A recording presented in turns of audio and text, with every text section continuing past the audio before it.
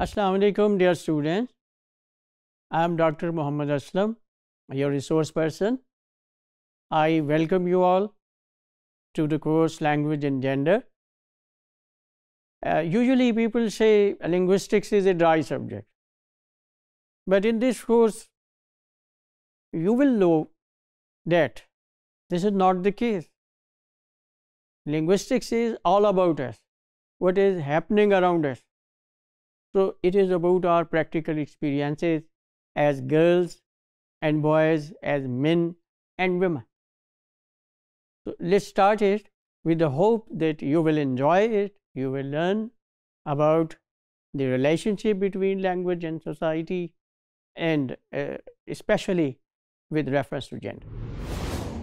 Language and gender, this is an interdisciplinary field. Interdisciplinary means many disciplines are involved in its study. So this is not enough that you know linguistics, you know phonetics, phonology and syntax. No. Besides this, definitely we need them. You need to know some basic things about pragmatics. You need to know something about psychology, philosophy, gender studies, women studies, psychoanalysis, literature, English literature, and so many others, including philosophy.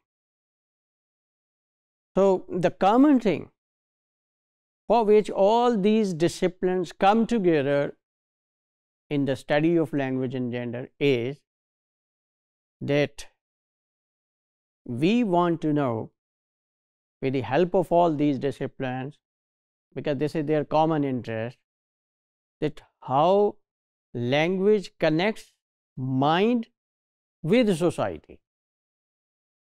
This is the major theme that we will explore throughout this course in different modules and units. Language performs double functions.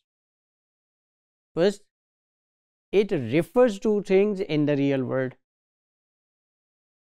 Words refer to book, a word refer to table, a word refer to a girl, real objects, real things, real persons. So this is its referential function. The other function is descriptive function. Language also describes things, persons around us. Okay. These descriptions, they serve as blueprints of what we see, what we do, what we say in our real life. These blueprints, which are constructed by language, they are sent to mind. They go to mind. What happens over there?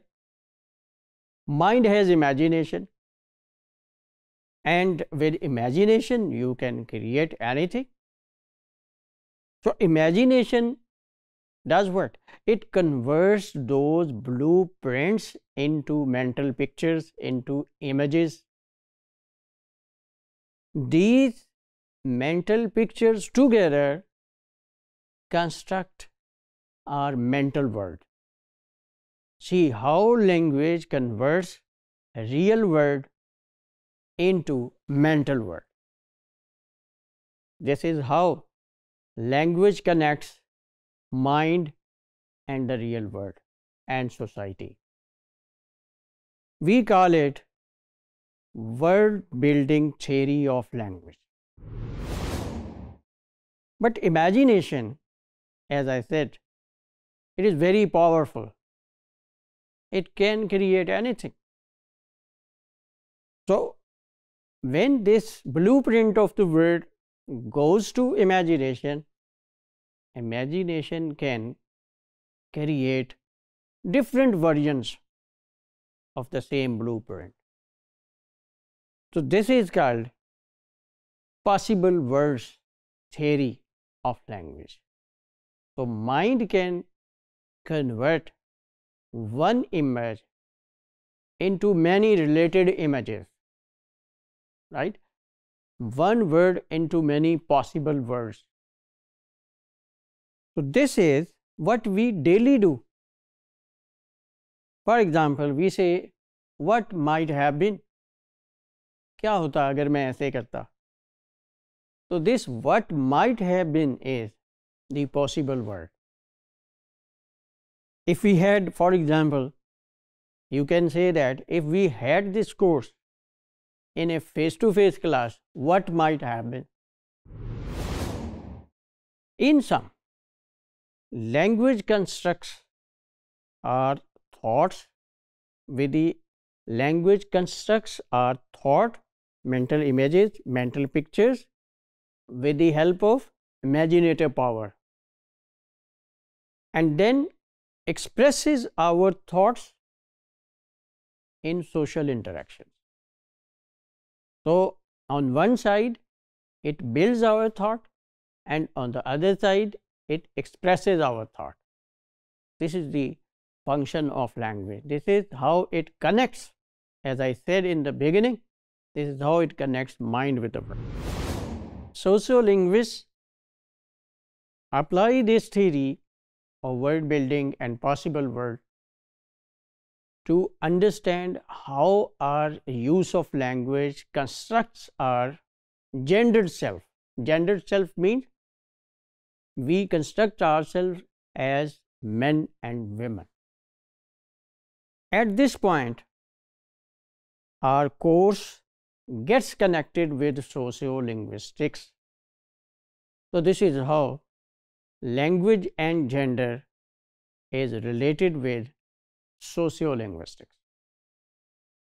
Another view of word building is that we use words to say something, to do something, or be being something. Okay. If a Nikah Khan, for example, says in Nikah ceremony that Mrs. A and Mr. B are husband and wife, so these are not just words.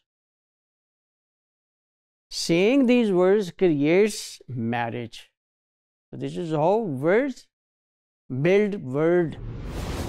Here is a task.